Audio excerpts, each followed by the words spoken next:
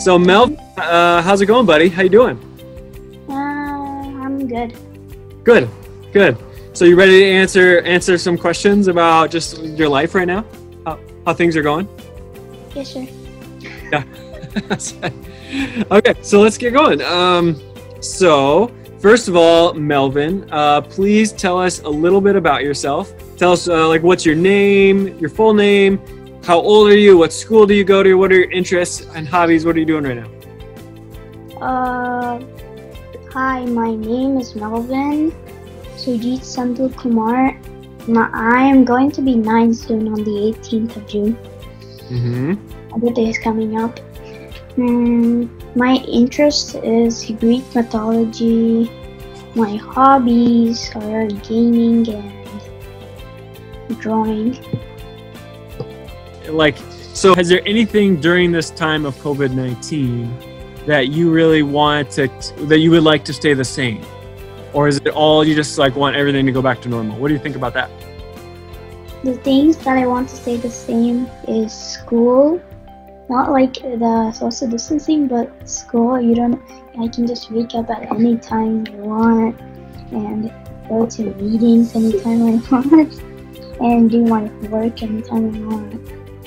So yeah, school is the only thing I just want to stay. The rest of the things I want to go. I like that. Well, has there been any ways that your faith has been changed during this time, or any ways that it's been challenging for you to have faith? It's been challenging sometimes because I'm gonna have to celebrate my birthday in lockdown. But I pray to God every time I go to sleep and go to stores and go anywhere. So I guess faith is still with me, but some of my faith is just lost. Yeah, it's not always easy. It's because we're not at church, and so it's a little bit harder to connect to our faith. But you're absolutely right. When we pray, anytime we pray, God is with us, and as we pray at home, no matter if we're at home or anywhere else, God is right there with us. So, So what things do you do to connect to your faith during this time? You mentioned praying. Is there anything else? Do you get to watch the worship services? Do you just pray at dinner? What kind of stuff do you do? I watch the services from my native land, India. I go to the church in India, and I also watch the Woodlake services. So the other crazy thing that's been going on these last couple of weeks was the killing of George Floyd, and how has that affected you in your life? What do you think? I think they should definitely stop the protest and stop robbing the stores and setting them on fire, because a lot has changed during the protest right now.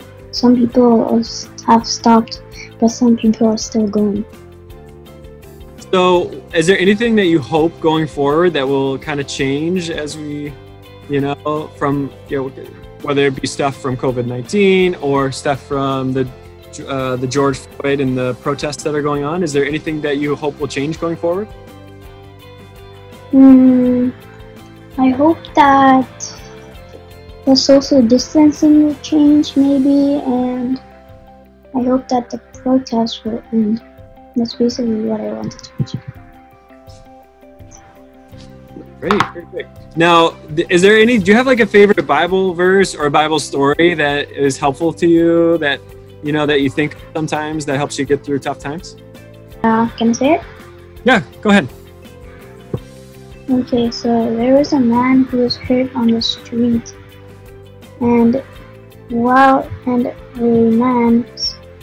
someone was walking and saw the man, but didn't care and just walked.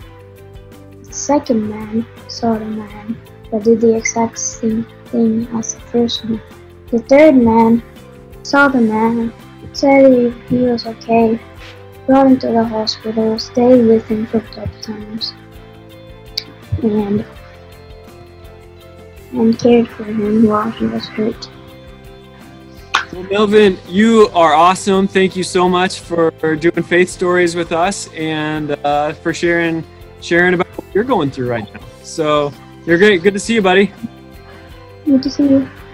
All right. Good to see you. Bye.